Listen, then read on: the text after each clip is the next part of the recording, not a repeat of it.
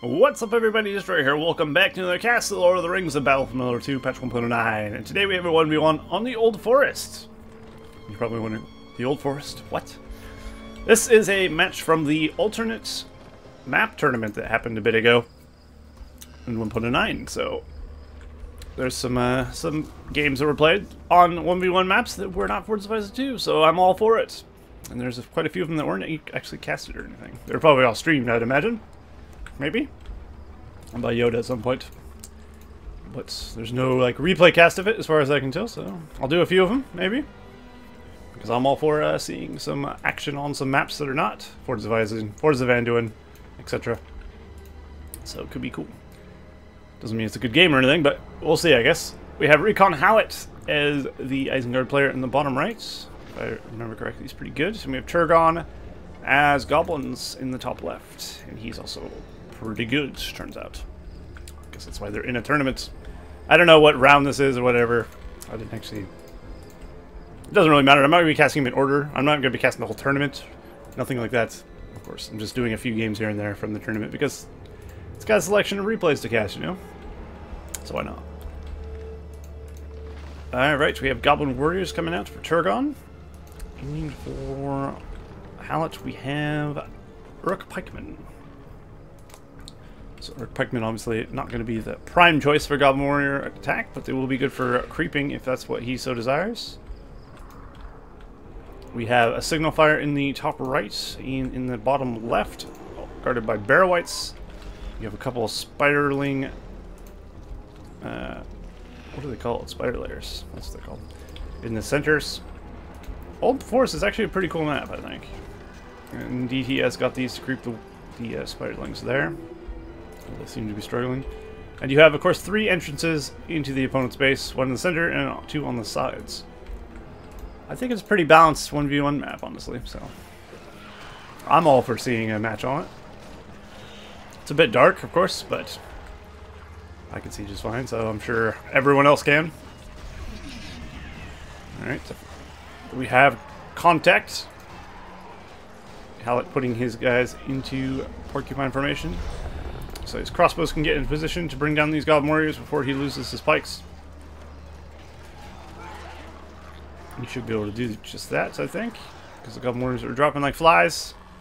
Although more Goblin Warriors are on the way. And Turgon throwing down a 3rd Goblin Cave. So he's going to keep the Goblin spam really pumping out there. He's also keeping his forward tunnels on the other side of the map as well. In the bottom left. It's got a very similar style to Fords of Isaac. It's got to be said. You have this like center kind of barrier. It's not really a barrier though. I mean, it is a barrier, actually. It's physically a barrier. Kind of like Fords of Anduin, where you can't cross the river parts except for the shallow parts. So if you think about it, it's very similar to Fords of Isaac in a lot of ways. But there's no inn, so there's signal fires. Instead of cave trolls, you have barrow-wights. Instead of warg layers, you have spider hole things, spider layers. And you got this cool forest, which is pretty neat as well. It's got a creepy ambiance to it. Alright, Halet is making his way in. Sounds like he did just use Vision of the Palantir. He did indeed. That's the reason he can see the Goblin base, and of course that does give you a temporary 15% speed bonus to units in the target area as well.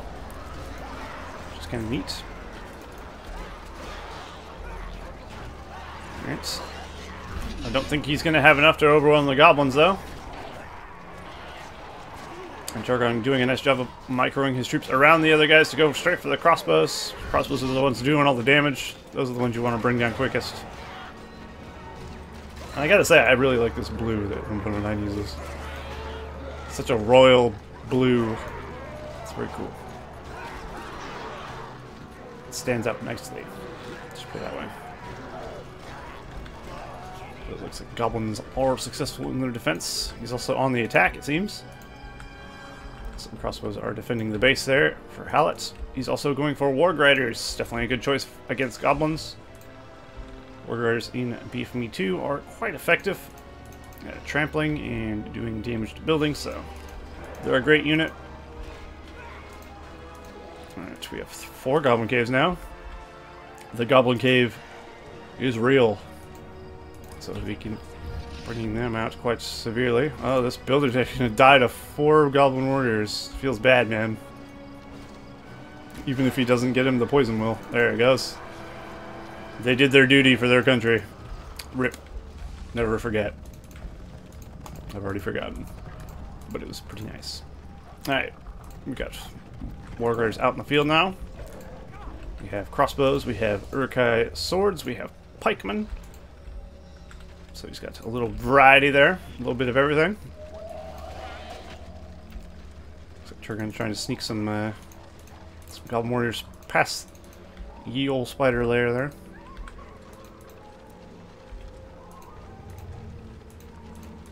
Continue to get more and more goblins.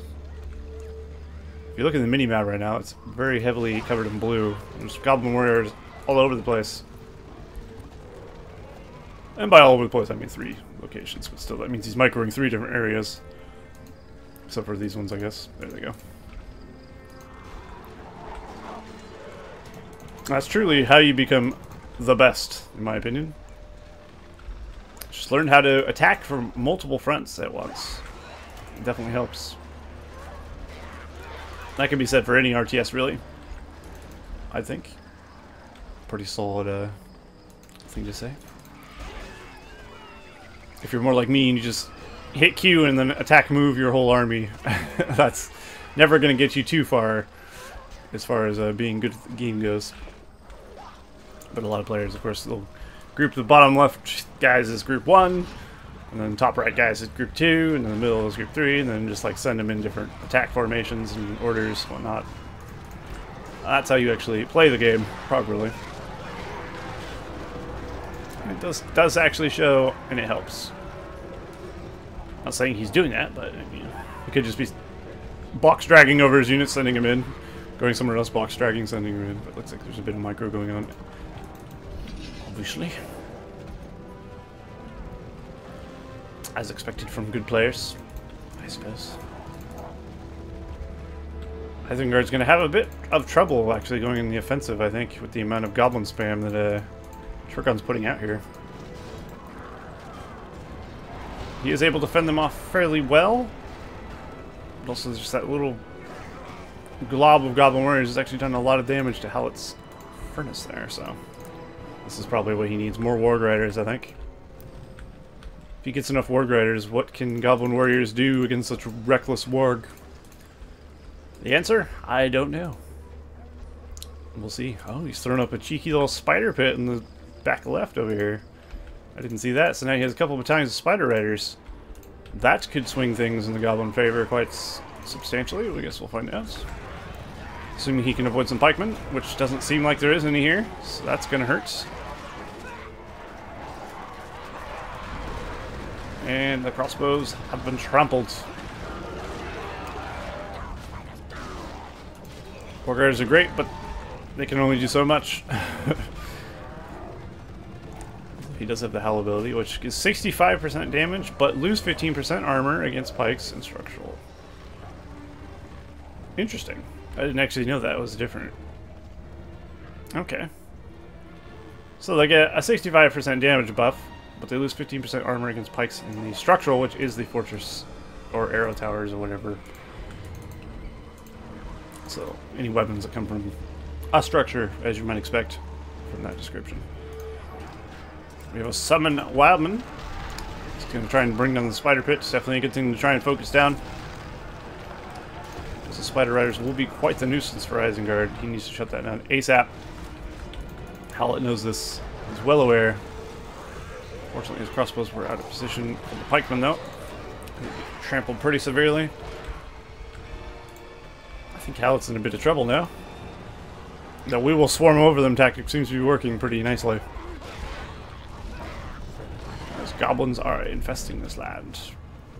There's the tainted land in the base of Halet now. And he's destroyed the warg pits. Oh dear. And this, of course, highlights the downside of this fortress cover thing. It's cool looking, but it doesn't actually show you the tainted ground over it. I wish tainted land powers and such, land powers would overwrite the fortress covers. Then these would be very, very cool. At all times. But obviously, if you're playing competitively, you probably don't want these fortress covers on because you won't be able to see the you wouldn't see the tainted land if it was casted around your fortress. Like, legit. Because it'd be covered by your fortress floor cover. If there was a way to make it overwrite that, I think that would be a much better way of doing it. But at least it's an optionable feature, you know? Did I say optionable? That's not a thing. Optional. Is optionable a thing? Probably not. Sounds dumb as hell. Maybe it is. Alright, we got a couple of battalions of Warg Riders. You better enjoy him because his Warg Pit is completely toast. He's also probably not doing too well on an economy front as well. RECON Halet is sitting at 200 to 550. Well, he's doing alright on power points. He's got himself 20 power points in the bank. He's also got, of course, the Vision of Bounty in this Summon Wowman. Actually, he's doing better on the power point, command point front than Turgon is currently. But Turgon has Scavenger to make up for it. Yeah, so it's Tainted Land and 3 power points in the bank. 309 out of 500. But it does seem that Halet is ahead on the power point front and in the max amount of farms there. There's Gorko running for his life from Lurtz. Lurtz is probably going to die some Goblin Warriors, I would expect. There's no way he's getting out of there. And that nets him a nice 330 resources for killing Lurtz. Worth every penny. These Warg Riders are level 7. So of course, units go up to level 10. And at 1.9, which is neat. Also, he's got the excavations on his fortress, which does heal units around it, as you see there. Not a feature I'm fond of for evil teams. I've said it many times, but you know, I'll keep saying it because I hate it. Why is this a thing? Who knows? Alright, we have Spider Riders being brought in and Goblin Warriors on the offensive as well. Looks like Turgon's bringing more over there as also. Keeping his Spider Riders separate to go attack some farms while he keeps his bulk of his Goblin Warriors just swarming over there. Poison blades in hand. So much death. The Spider Riders got a nice trample through as well. Turgon's definitely on the back foot here. Not Turgon, Halet. Turgon is definitely on the front foot? I guess if you're not on the back foot, you're on the front foot, right? If you're on a side foot. With feet on their sides. That's madness. Looks like a builder's gonna get killed down there.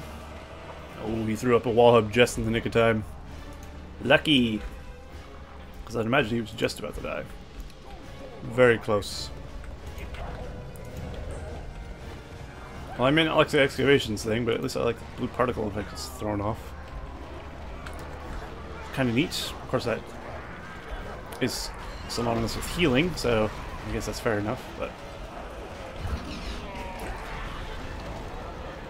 Old Alerts 3, not a useful level. He does have his carnage if he switched to his sword, but what he really wants is the 50% damage buff. So we can start getting some super good damage in there. Gorkill is level 4, so he's giving his 25% armor to his goblins, which, I mean, let's be honest, 25% armor to Goblin Warriors isn't very huge. They still die like little nerds, so it's not super useful. It's more useful for things like half-tone Marauders, I'd say. I mean, it's still useful, don't get me wrong. 25% armor will actually help Goblin Warriors survive a bit more, but they're not gonna be Guardian tanking anything anytime soon, even with that little defensive buff. Halet's going on the offensive here. I don't think he has enough though. Just throwing down the devastation to stun the enemy. Also netting him a little bit of trees as well, and summoning the Wildman in there. So what turned into what might have been a slaughter for Isengard seems to be working out quite well in his favor. And so Lurtz and the Wildman. Ooh, Lurtz almost got Gorkill. Turgon getting Gorkill away though. Once again, Gorkill's a slippery little bastard. And now there's just a huge horde of goblins on the tail. Lurtz needs to run for his life. Looks like a spider layer's been creeped there. Some treasure lies awaiting. Yeah, Turgon seems to be doing pretty wide. Turgon is definitely winning the match. But Halet is putting up quite a fight, and he's doing pretty well, I'd say. Considering how many units the enemy is bringing out against him, he's doing pretty nice. And he's able to keep bringing back a lot of units, keep healing them up as well, which is good. Oh, there's the Watcher summon right in the middle of the enemy army. One whip from a hentai tentacle monster, and a lot of goblin warriors die. Oh, sounds like Gorkill's finally fallen as well. Not so lucky this time, is he? Turgon microing his way around the Watcher, though. He's got 3 battalions of half-troll marauders in there, a battalion of spider riders, and a lot of goblin warriors, 3 or so. He's throwing in the tainted land, summons the worm. This could be very bad for Halet. Guess we'll find out soon enough. The worm, of course, will do a lot of damage by itself. So it just doesn't say, I'm going to target the fort or something. I wonder if it has an AI built in to not target the fortress, like, first. Unless there's, like, nothing else. It's hard to say. It has a mind of its own, really, doesn't it? I hate the worm. I hate and love the worm, as I hate and love myself. But it's incredibly good in 1.9. It one-shots most heroes. One-shots level 1 farms, level 2 farms probably as well, I'd imagine. It's just very powerful. You don't want to fight near the worm if you can help it. But shutting these level 3 farms down for Halet is going to be crippling, basically. Halet does not have the economy to have his farms destroyed like this. And as you see here, Turgon does. And he's also getting money for kills, which is incredibly beneficial to him as well. Why is this... Oh, Lurtz is there. I was gonna say, I don't see Lurtz, but he's getting money for kills. Lurtz is there. Halet is trying one, maybe last offensive. Although he's actually throwing some arrow towers that should defend his fortress from attack here. Long enough for him to keep doing his thing over here, but I think he will be overwhelmed by the sheer amount of goblins that Turgon's bringing out. Look at this crap. This is how you play goblins. It's a thing of beauty. I do love goblins. Here. They are one of my favorite factions, I could say. Behind Mordor.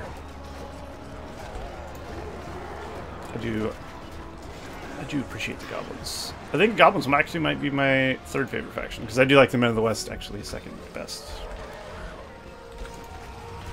But I would venture to say they're my 3rd favorite. They're pretty good. They're very akin to the Zerg in StarCraft. They're just... Yeah, mass units. They're not very good, like Zerglings. Basically, Goblin Warriors are Zerglings, let's be honest. That's basically what they are. And you have your Roaches, which are your half-trolls. It's, of course, not at all. Or Hydralisks. Of course, they're not range units, but... I'm going way off topic. What the fuck am I even talking about? Who knows? I ask myself that question a lot. Alright, Turgon's bringing in quite the army. Will it be enough to crush Halet? Maybe not right away, but I think eventually, yes. He should really cripple strike Gorkill. Or not. He could have kept Gorkill away from the fort. Or kept him in the arrow tower range. That would have been good too. Maybe he didn't see him though. Who knows? I can imagine it'd be easy to get lost in the sea of goblins there. But Turgon is attacking from the south and the north. And this has got to be incredibly difficult to defend against with basically no units except for Lurtz. So I don't fancy his chances. In fact, this might be the end. All that RECON Halet really has is Lurtz. He was fighting valiantly, and these really high level Warg Riders, level 10. These Warg Riders have been doing the Lord's work, it's gotta be said. Whoever that Lord is. And they also have armor and weapon upgrades. Well, I'm assuming they have armor upgrades. How did he get armor and weapon upgrades? Oh. I was gonna say, I never even saw a forge. Because it's nicely tucked away in the back corner there. Explains why it's still alive, I guess. It'd be kind of cool if a unit got to level 10, they got these for free. That'd be kind of a neat feature. Not necessary, of course. You already get buffs for getting leveled up, so it's not like that's a necessary thing, but it'd be kind of cool at the same time. I wouldn't hate it. Do these have self-healing at this point? They do look like they're healing, doesn't it? That blue glow is them healing. Or at least it should be. These Spider Riders might actually take them down, though. Do decent damage in bow mode. Gore kills also on the attack there. Once again, it doesn't look like Halet's fort has taken the final blow. I can't actually select the damn thing. Is it really there? Usually you can at least drag over it and get it, but I can't even do that. Okay.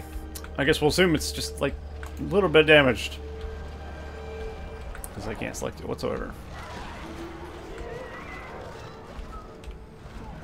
Halet's putting up a good fight, but I don't see him becoming victorious in this match. Looks like a little bit of damage was done to the base of Turgon, though. That I must have missed. From what, I wonder? A dragon strike? I didn't hear no dragon. How did I miss that? Son of a bitch. Usually when a big power goes off, you hear it, but I didn't hear it. Unfortunate. Okay, well that explains why his base is in a bit of ruin. If Halet does have one thing on his side, it is actually power points, because he's been killing a lot of goblins. He does have a lot of power points. But, is that going to be enough? Oh no, he's led him to his forge.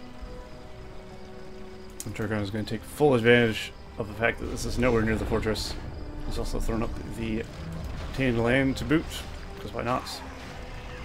Tainted Land is just armor buff in 1.9, I believe. Double armor, yes indeed. Core kills there as well. He's level 6 now.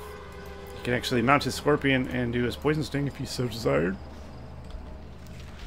Could be good against Lurts, actually. I mean, I would. I wonder if Lurts went into Carnage mode and went up to you and attacked you. If you got in your Scorpion and Poison Stung him, would he just stop carnaging you? I guess he would for 6 seconds, wouldn't he? I think Turgon should have put him on his mighty steed. Might have saved his life. Probably not, though. Let's be real. Unless he preemptively stuck him and then ran away. There's the Worm Summon once again.